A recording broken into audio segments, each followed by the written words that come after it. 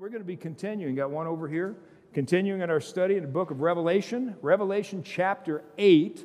Let's ask the Lord to bless our time in Bible study. Heavenly Father, God, we come before you, Lord, and we ask that you would just open up our hearts and minds to receive what is in your word. Oh, Lord, we know this is the last book.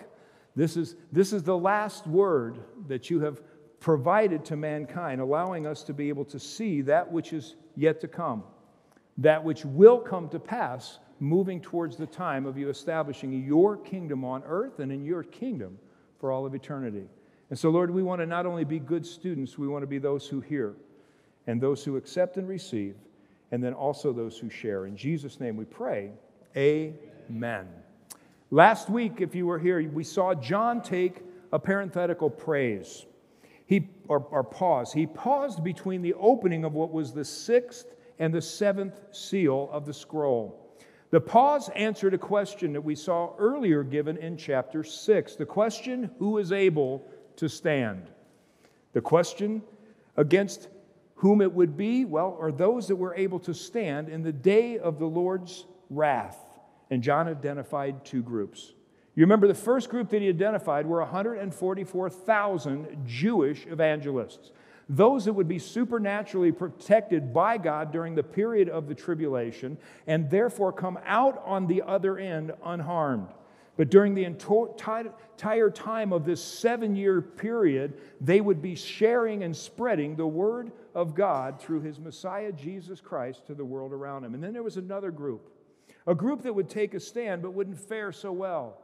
A multitude of those who would take this stand but lose their life and be martyred for accepting Jesus Christ as Lord and Savior. So the answer, who is able to stand, was answered in these two groups. As we move now into chapter 8, the pause is over. And with the opening of the seventh seal, there comes a dramatic change as we're going to see 7 angels prepare to blow 7 trumpets. And each trumpet will bring God's judgment poured out upon the earth and those who are inhabiting it. In chapter 8, we're going to see 4 of these trumpets. And their attention of God at this particular point in time is drawn specifically on the physical earth. And there's some things that we need to keep in mind.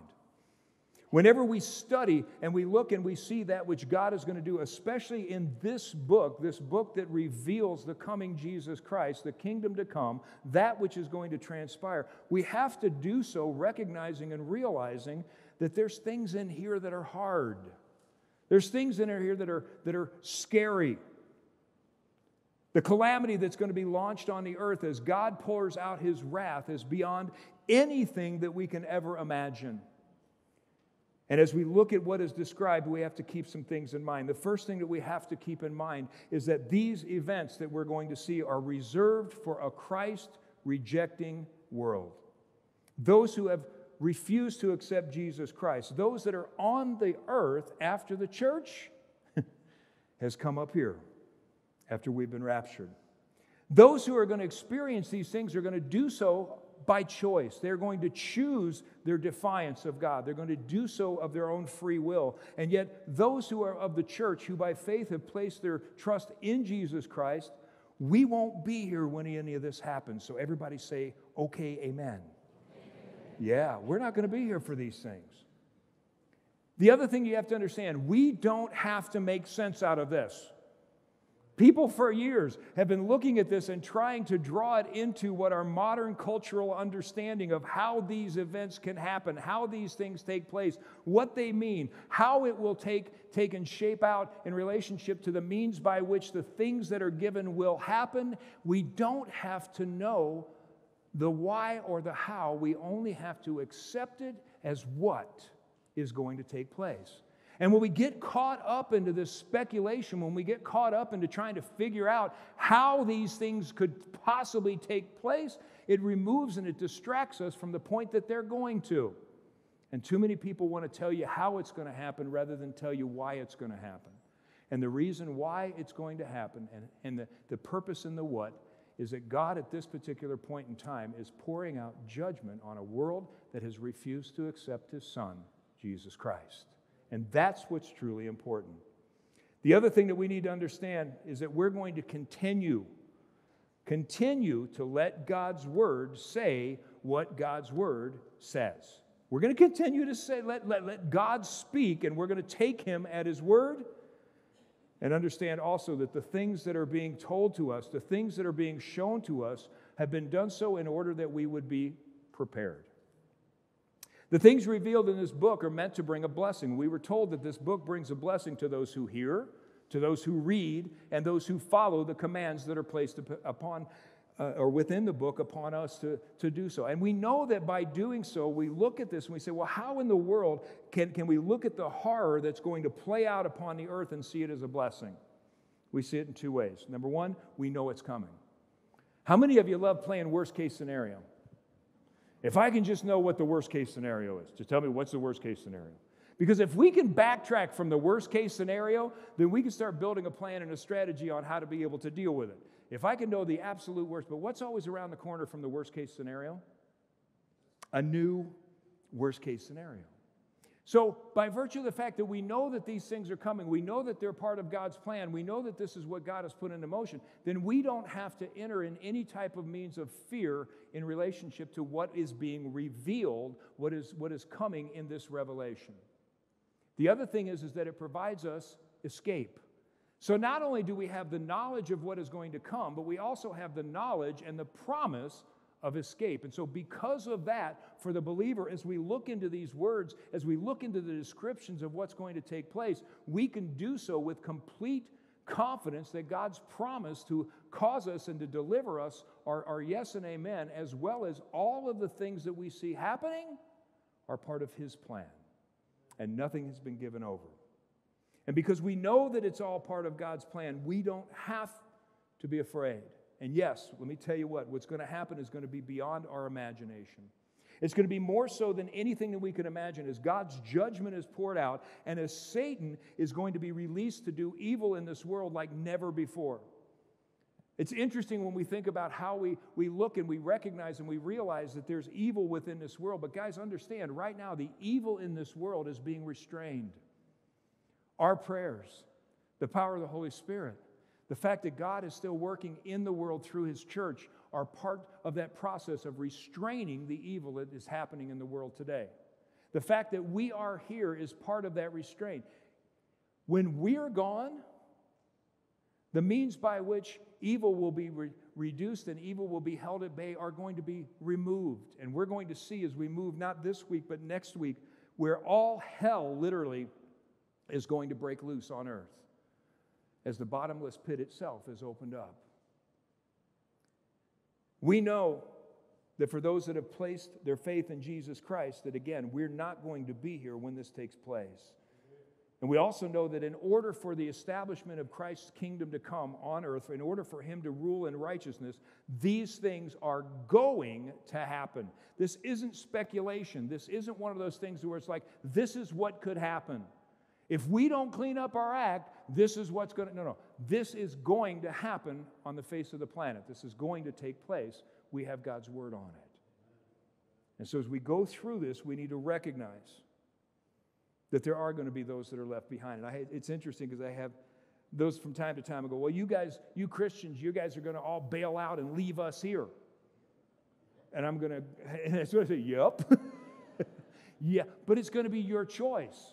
Just as salvation is the choice for every individual, so too is whether or not you will be here if you are allowed to, by virtue of life, to see this. You will have done so by your own choice, because everyone is given the opportunity to be counted worthy to escape the wrath of God that is to come through Jesus Christ as Savior and Lord. Amen?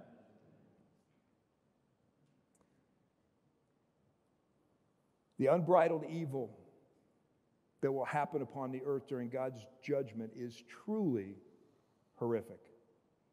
But yet, while we are still here, having a conversation the other day talking about when I think this is going to happen, I'm planning for it to happen to me individually within the next 30 or 40 years. Yeah, because I figured that's about as long as I'm going to get a run, if the Lord willing. It's probably about as long as I want to run. I don't know when it's going to happen, but I'm going to plan for the long run and I'm going to hope for the short run.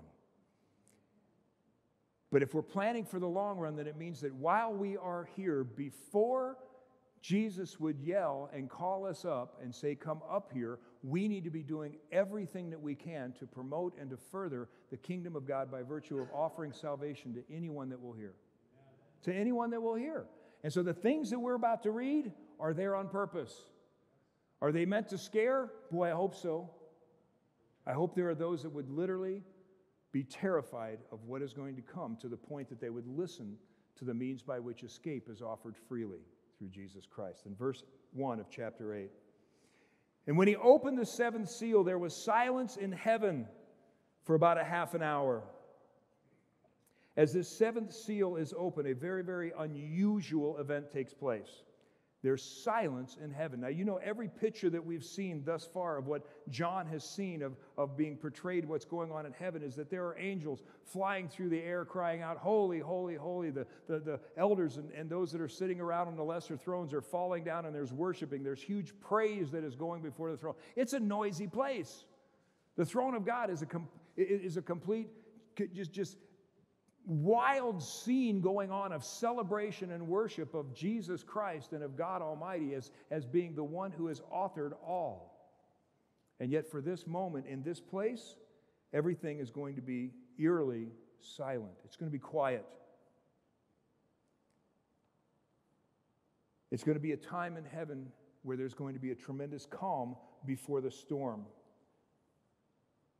as they all observe in awe what's about to take place. Now, it's interesting.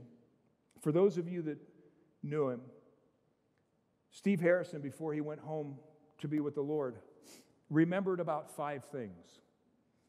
Alzheimer's had just ravaged him, but there were 5 things, and one of the things that was so cool about Steve is he never lost his joy for the Lord. He never lost his joy of his salvation, and that was a true blessing. But one of the things that he was absolutely certain of was that men got to heaven a half hour before women, because there was a half hour of silence in heaven. But anyway, moving on. And if you know Steve, he would tell you that every time he saw you, because it was a new thing for him every time. Silence is a good thing. We've heard that silence is what? It's golden. Times of stillness in the life of a Christian is a very, very good thing. There's times when we need to be still. Times when we need to reflect on not only what God has done, but what God is going to do. We know that God is full of grace, that God is full of mercy, that He's patient, that He's slow to anger. We know that His desire is that none should perish. But guys, understand, there is a day that is coming when His patience will end and judgment will begin. And it's important that we have the right and proper understanding of both the grace of God and the justice of God in order that we can share properly with the world around us, especially for those who have a misconception of who God is. Those who see only God as love without seeing God as being just. Those who would think that somehow or another that God is not going to come to the place of judgment don't know God. They don't know His Word. They don't know what has been told and what has been prophesied and what will come to pass. And guys, if all of heaven is stilled over what is about to happen and what is about to take place, we should be very aware of the change that is about to happen. In Psalm 46:10, we're told to be still and know that I am God. But a lot of people don't go beyond that. Be still and know that I'm God. Okay, just be quiet. It works great when you're dealing with kids. Just be still. God's going to get you. No, there's another part of this verse that brings true understanding. Be still and know that I am God. I will be exalted among the nations. I will be exalted in the earth. God is going to be exalted in the earth. Jesus Christ is going to be exalted in the earth. And there's a lot of folks that have no idea, no understanding of what this means. And while many see God as a concept and they think Jesus was a nice guy, great teacher, even somebody to follow after in relationship to the things that He said, what they don't realize is that He is the sovereign ruler of the universe, that He is God Almighty.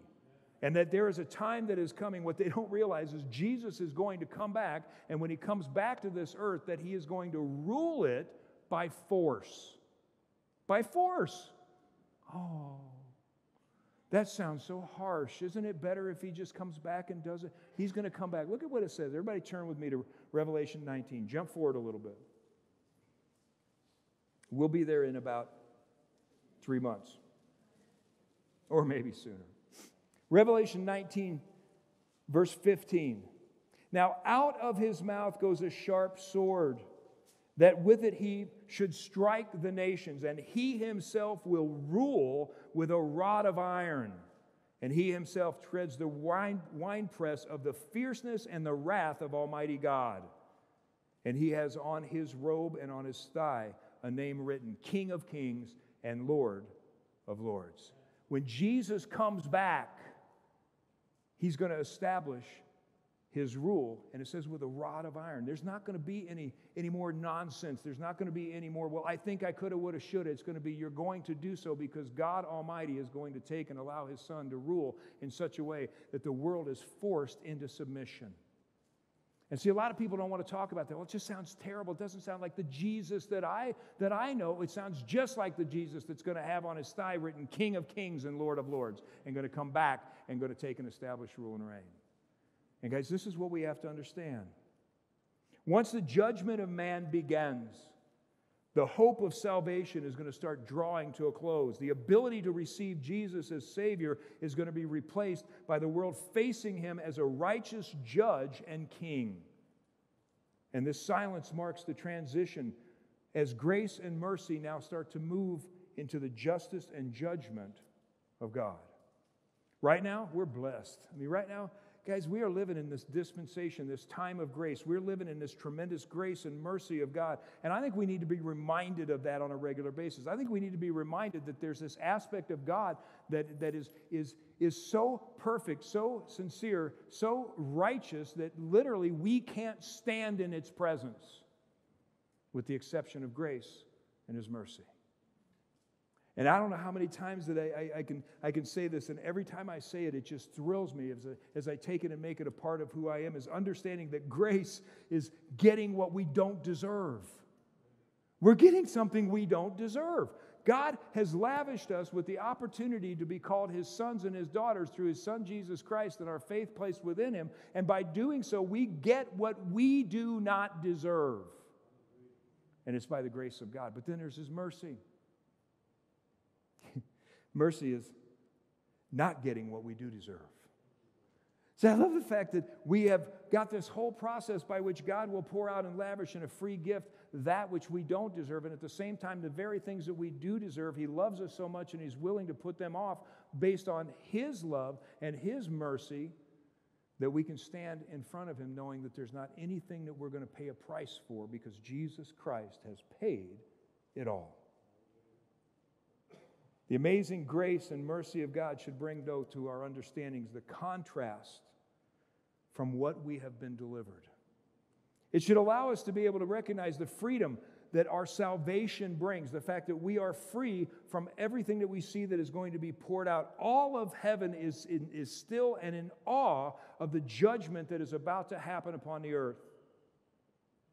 And we too should stand in awe of what God has done and what he is yet to do. Look at verse 2.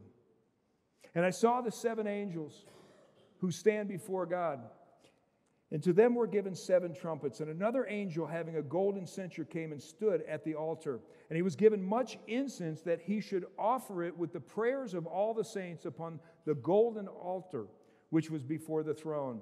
And the smoke of the incense with the prayers of the saints ascended before God from the angel's hand.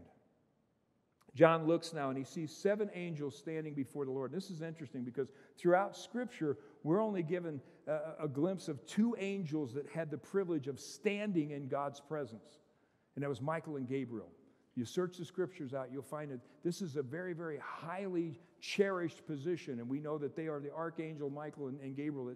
There'll probably be 2 of these 7. I'm not sure who the other 5 are. But these have a special place of being able to stand in front of the throne, holding these 7 trumpets and being prepared to blow them. In the ancient world, trumpets were a way of communicating. They were the cell phones of the ancient world. All right, if you want to talk to somebody long distance, you blew a horn, you blew a trumpet, because there wasn't any other way to communicate. When it was time to go to battle, a certain horn was blown in a certain pattern and told the troops to be able to muster. When it was time for somebody to move out or to an action to take place or an event, a horn was blown in a significant pattern. The children of Israel in the wilderness, there was horn blasts that told which tribe to move when. And now, as these angels prepare, the trumpets that they will blow are going to start things moving upon the earth in an amazing way. But John says he also sees an angel holding a golden censer, serving before the throne, and he's doing so in the place of a priest because he's offering incense. And this was the place of the priest, to offer up incense and offering the prayers of the saints. And we know that there are many references in Scripture to where it talks about how our prayers are like an incense that rises to heaven before the throne of God. That there's this literal accounting of all that we offer to God in prayer goes up as an incense, as a fragrance before Him. And I love this picture.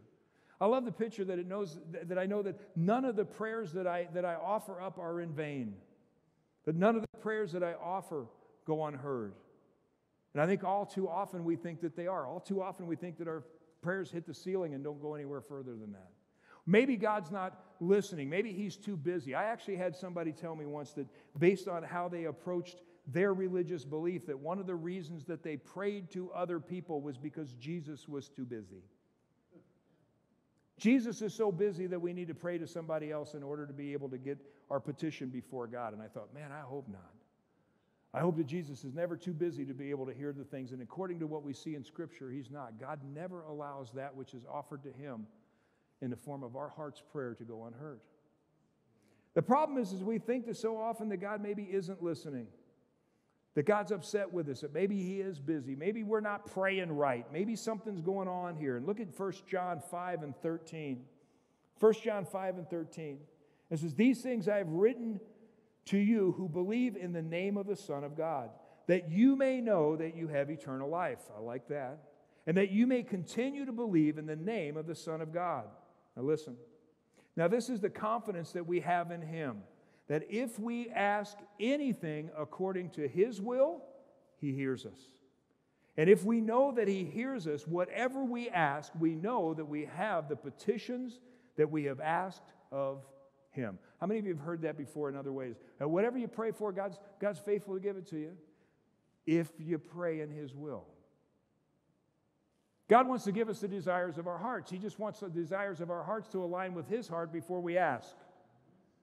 And there's a whole mess of bad doctrine out there where people talk about God just wants you to have everything that you want. No, God wants you to have everything He wants you to have. And as we align our hearts with Him, we're going to see that happen. And it says, whatever we ask for, that's what's going to happen. John says we can have confidence that when we ask according to His will, that He hears us, and we have the petitions, the things we ask for, He's going to provide. But wait. Somebody would say, "Pastor, I don't know. I prayed for stuff and it didn't happen. I mean, I offered up prayer and I needed a job and I needed healing and I needed finances and I needed a relationship restored, and God didn't give it to me. God didn't come through. God didn't answer my prayer." Understand, listen, God always answers prayer. He always answers prayer. Sometimes it's just not in the way that we expect. Prayer is not intended to change or direct the will of God. The idea isn't that we go to God and we pray hard enough to get Him to agree with us, or that we pray hard enough to change a direction that He has set for us in relationship to how somehow or another He'll come around a way to our way of thinking. And I tell you what, I don't know about you, but I prayed like that. God, you need to do this. And I've even thought in the back of my mind, knowing that it was wrong all the time, that with as much as I do, He should come through on this one. Anybody else besides me ever had that? It's part of nature. We do. God, you should want this for me. It's a good thing. It's for you, after all.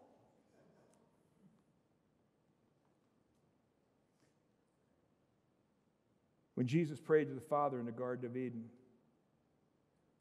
He had no problem asking that the cup would be passed away, that which would lay before Him would be taken away and removed. Is there another way to do this? But yet He finished His prayer with, "Not my will, but thy will be done." And guys, so often when we pray, we forget to add, Lord, this is what I want, but Lord, nevertheless, your will, not mine. And so often we set ourselves up for failure because the only solution that we see is our solution. The only thing that we see as a means to the result of the prayer has to come in the way that we would recognize or that we want it fulfilled. And so because of that, we completely box God out in how He would want to work in order to fulfill it. We see a need or desire and we ask God to bring it about in the way that we want it to happen. And if the Lord doesn't answer it just like we laid it out, then we think that something has gone wrong, that God didn't answer. You know, it's been said, and it's very, very simple, and it's very, I believe, completely over simple, that God answers prayer in one of how many? 3 ways. How many of you know them? Yes, no, and what? Wait. Yes. God sometimes answers a prayer. Yes, He does. Occasionally in my life, He's actually answered the prayer the way I prayed it. So it'd be really easy for me to think every once in a while, God gets it right. I think it's the other way around. The key, though, is to trust Him and be open to His answer and not limit Him, realizing that He very often will say yes in a way that was totally different than what we thought yes would be. Often the Lord will answer yes in a way that reaches well beyond the impact of just our lives and what we could have imagined. Other times the solution may be so simple that we didn't see it. Sometimes the solution is just so simple. I mean, I've had people come to me and say, you know, I really need another job. My job is killing me. It's just not working. It's tearing me up. I don't like the hours. It's hard work. My family's suffering. I just need a new job. And then the next day or a little while later, I get a phone call and they're crying on the other phone. I got fired.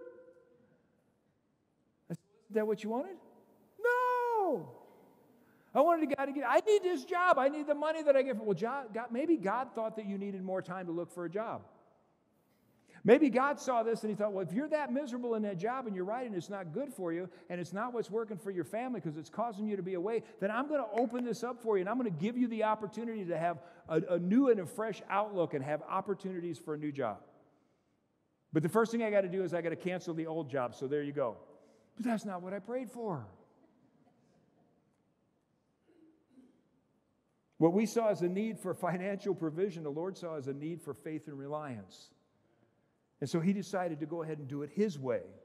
It's also possible that without knowing it, that it was meant to encourage somebody else. It might mean that the trial that we are walking through, the faith that we have to now exercise and allow God to grow in order for us to move past the point in which we're in, is designed and dedicated to someone else's view.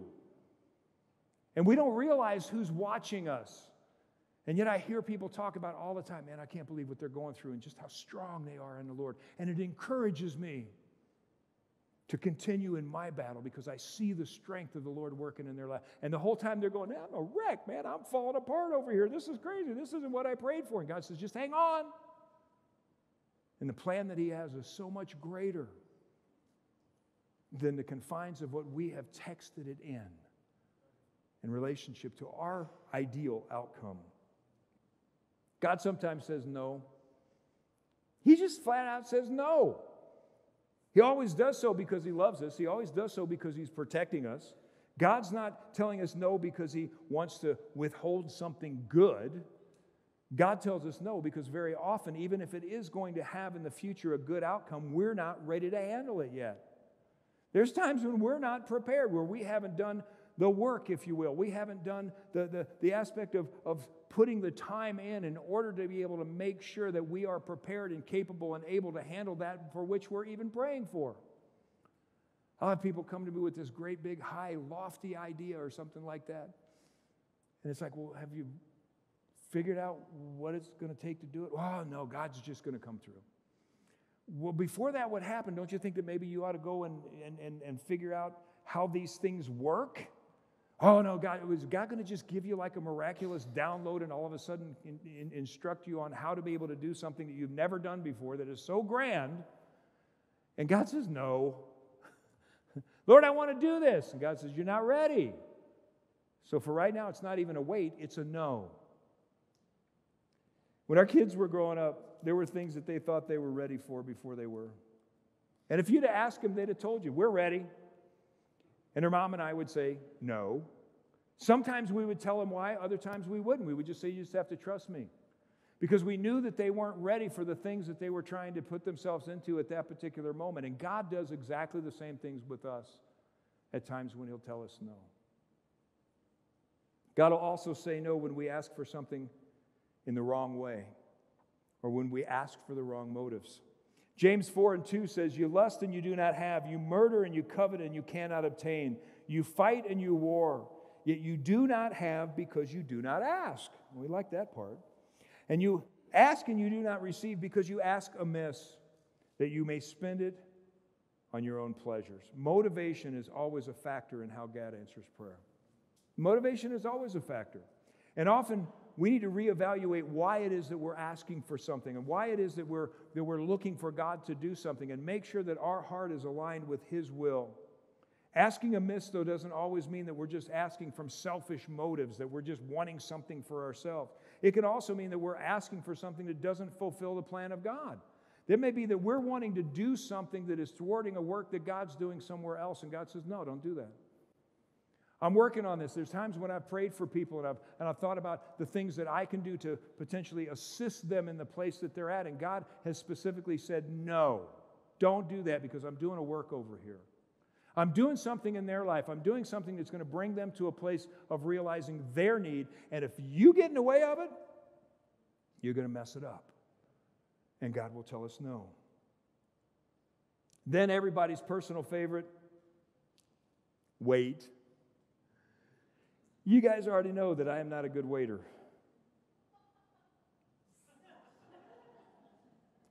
My wife is always saying that patience is a virtue, and I'm just like, then I have none. And yet the adage that anything worth having is worth waiting for is still true. And when God tells us to wait, again, it's not meant to create frustration.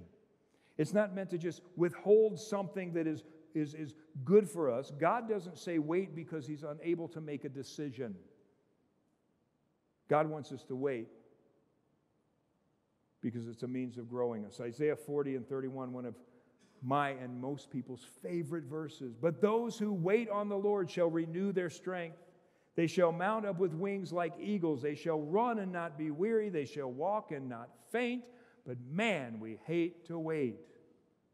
Oh, that wasn't added. I added that. But when we wait on the Lord, we have to learn to trust Him and do so in that which we cannot see. And that builds faith, and it builds ways in our lives that we could never achieve if we didn't have to wait on the Lord. We also find that there's times when it seems like the Lord is making us wait. And this is one of my favorite places to mess up. Because like you, I can do things wrong. I will think God is making me wait when in reality He's already given me the answer. I just don't like it. He's already told me what the answer is. He's already told me what it is that He wants me to do. But I'm going to keep praying for a different solution and call it God causing me to... I'm just waiting on the Lord on this.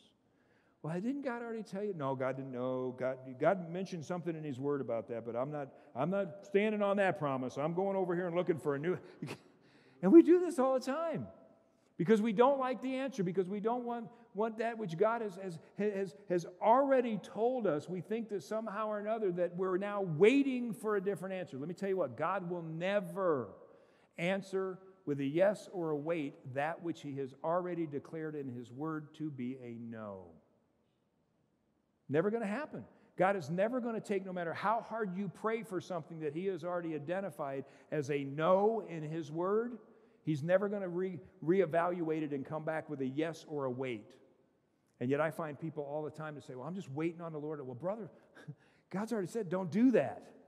Oh, I know, but I'm just waiting on the Lord anyway. No, you're not. You're just being disobedient. You're just allowing your will to try to overrule God's will, and you're using this aspect of waiting on the Lord so that you sound spiritual. But it's not spiritual, it's disobedience. But folks, remember, the Lord hears all of our prayers. They rise before His throne, and they do so as incense. And as we pray, Lord, your will be done, we'll see it made manifest. In verse 5, it says, "And the angel took the censer, and he filled it with fire from the altar, and he threw it to the earth. And there were noises and thunderings and lightnings and earthquake. So the 7 angels who had the 7 trumpets prepared themselves to sound. The silence that was is now broken as this angel takes, and he throws the incense and the prayers of the saints back to the earth. And there's noise, and there's thunders and lightning and earthquake. And this is an incredible scene because everything has just changed. No longer are the prayers of the saints rising to heaven. No longer is there the voice of the martyrs crying out to the Lord and emanating in praise. The prayer for His presence and His return, that God would take control, is now being established on the earth.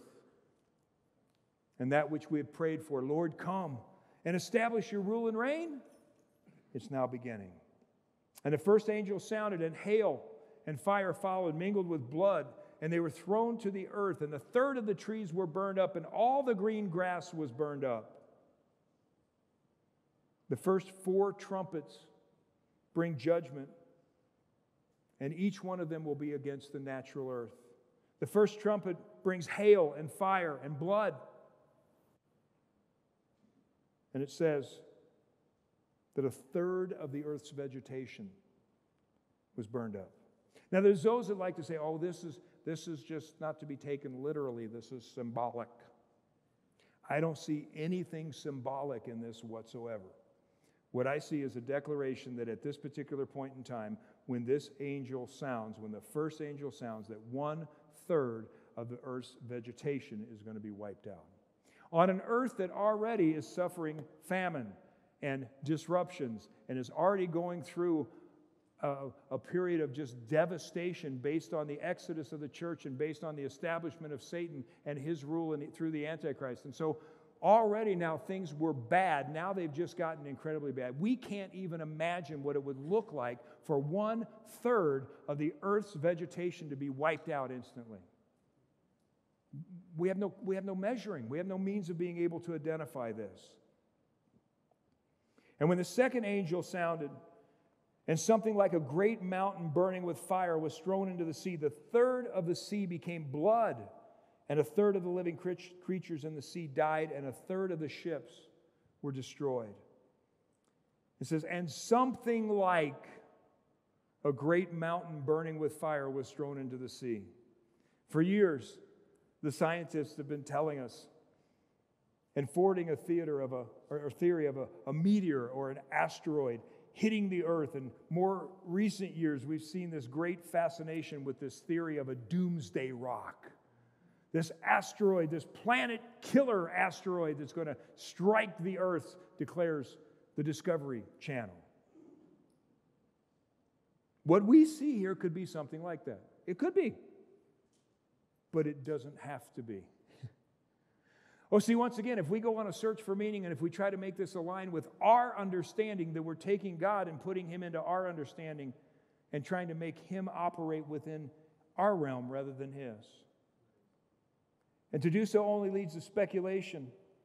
And while it might make for a great book or a movie, the reality is it doesn't make any difference how. The how, once again, is not important. The fact is that 1/3 of the earth's vegetation is going to be gone. 1/3 of the sea is going to instantly be destroyed. And 1/3, it says, of all the ocean-going vessels are going to be destroyed. That's what's going to happen. And then the third angel sounded, and a great star fell from heaven, burning like a torch, and it fell on 1/3 of the rivers and on the springs of water. And the name of the star was Wormwood. And 1/3 of the waters became wormwood, and many men died from the water because it was made bitter. The third angel sounds, and a star falls from heaven, and the fresh water is attacked. And we know water is the key to life. You can live for weeks and even months without food. Well, a little over a month. But you can live 3 days without water. And that's why whenever there's a calamity, whenever there's an emergency, a natural disaster, one of the first things that's mobilized is water, drinking water. But here we see that the fresh water is struck, and it says that many more are going to die. We don't have the numbers right now, but we already know that the world is suffering great loss through the exodus of the church, through those that who died instantly in the process of the taking over of the Antichrist, and now even more are dying. I'm going to throw it out there just because it's interesting trivia. The Russian word Chernobyl is translated wormwood. How many of you heard that? Then that means that what this must be, these have to be nuclear missiles being spread out. You know what? No, they don't. It could be. I mean, historically, what the word wormwood describes is a bitter and poisonous water. Speculation says that, yes, this falling star could be nuclear missiles, but again, it's not said what it is that makes its importance or how it happens. It's what has taken place that we need to be realizing and familiar with. Does God need to use an invention of man in order to be able to strike his creation? No. This could be a star falling from heaven that he chooses to strike the water with. The fourth angel sounded in verse 12, and a third of the sun was struck, and a third of the moon, and a third of the stars, so that a third of them were darkened, and a third of the day did not shine, and likewise the night. Thirds, a third of the vegetation, a third of the sea, a third of the fresh water, and now a third of the sun and the moon and the stars, it says, are blotted out. Again, there's been great speculation as to how this could be and what the cause of this. And some of them sound great. Some of them make sense. You can fit them into a scientific model. The events are very similar to what could happen in the aftermath of a collision with a great asteroid hitting the surface of the planet and throwing dust up into the air and launching us into some sort of ice age based on the blotting out of the sun.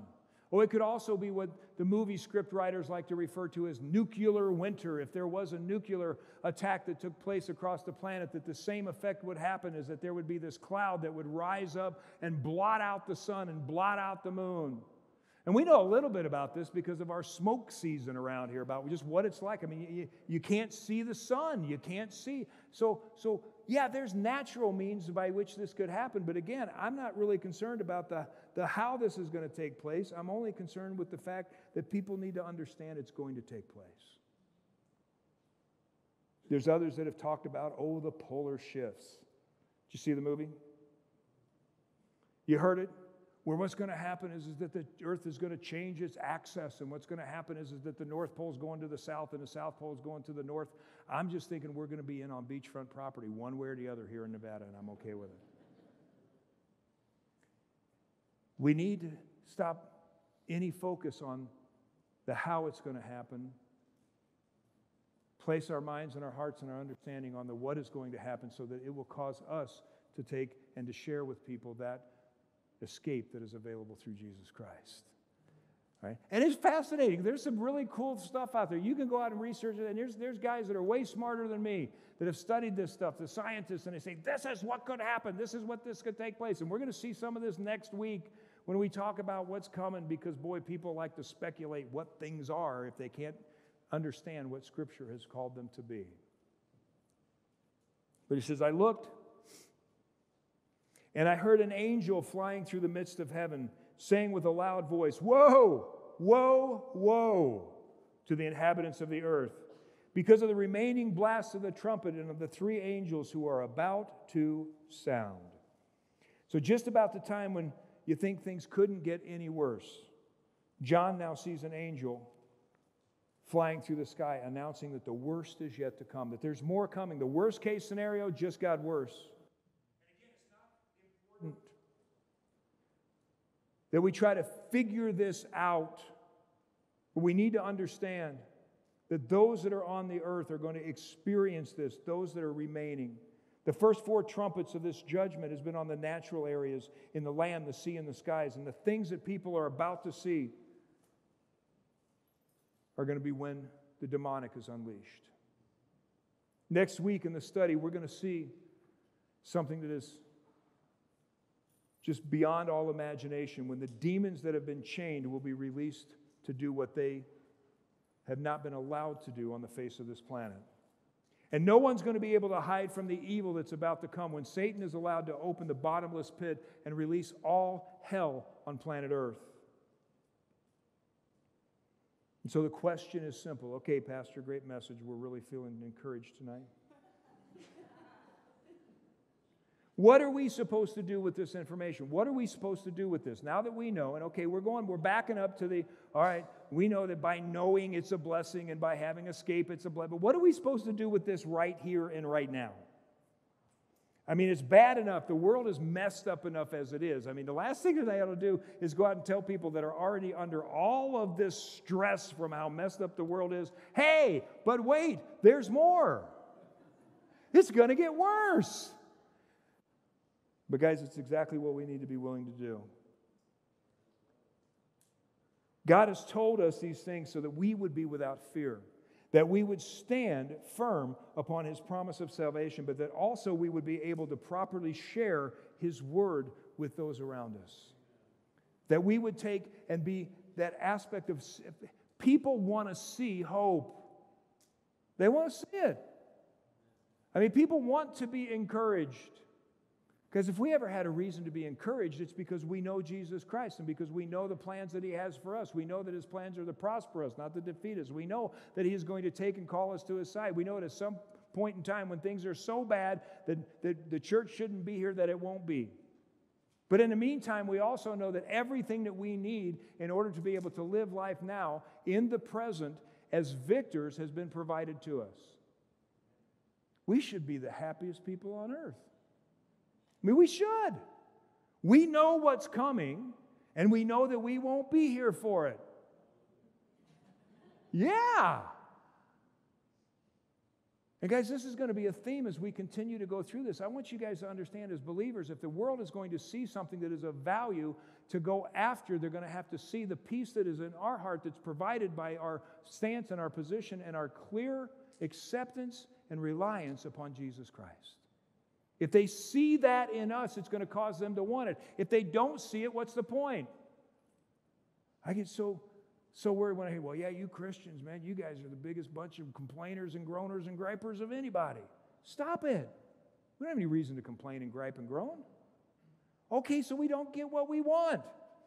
Not now, but we do in the end. And God's got a plan. Amen? Having a proper understanding of how bad things are going to be without Jesus will allow us to be able to have a proper presentation of how good they are with Him. And that's the goal. So Heavenly Father God, we thank You. And Lord, we come before Your throne of grace. And Lord, we know that as we look at these things, that they're difficult, that they're hard. And Lord, there's so much going on here. And yet, Lord, You've told us that for those that hear these words, for those who read these words, for those who follow these commands, that there is a blessing that comes through our knowledge that all is in and under Your control, that all is going exactly as You have prescribed. And that, Lord, because of Your Son, Jesus Christ, we can be counted worthy to escape the wrath that is to come. But Lord, until that time, may we be those who speak up at every turn. May we be those who will challenge this world to look at what's coming, to look at what's taking place and recognize and realize that this is just the beginning of that which is to come. Placing our faith and encouraging others also to place our faith in Jesus Christ. In His name we pray. Amen.